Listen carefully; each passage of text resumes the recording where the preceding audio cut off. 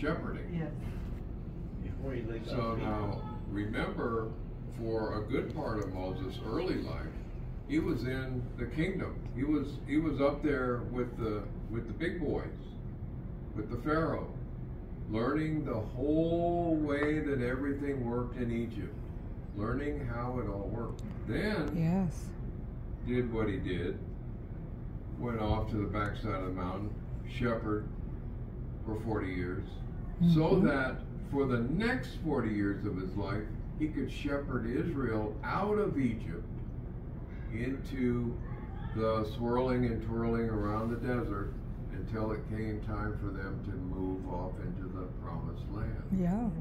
So shepherding is a really important aspect of an individual's experience. Shepherding is a lot more than what we think about with the sheep. Sheep are animals. They all have their little quirks and so forth. And if we remember in our own lives when we had an opportunity to be responsible for someone beside ourselves, those are times when we're shepherds. And the direct application of God's Word is into our lives at that point, because He's brought us to a place, no matter how old we may have been at the time that we became shepherds. Now, Mary started to be a shepherd when she was about 12 years old. And she had to shepherd 9 brothers and sisters. You know, that's an example.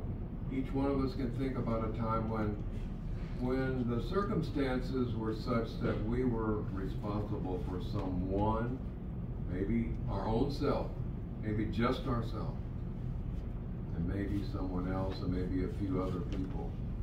Those are the times we have to look back a little bit way, and the Lord will have been preparing us for that time, for that moment, the auspicious time when He will show Himself powerful in our lives. That may happen to us now. We may come to a place in our lives when we, each one of us, may be responsible for someone else. And the Lord has given us Christians that responsibility when He said, "You're mine." He wants us to go out and evangelize. He wants us to bring Jesus to other people. So we already know that we're in that place in our time. Each one of us is in the place in our time when we can just bring Jesus to someone. And this is what you're saying. You're bringing a presentation, and every week you're bringing a new kind of a take on at this time we're looking at some of those who are strong in the faith and the faith aspect of it, thinking about, what is faith? Well, faith is the substance of things hoped for, the evidence of things not seen.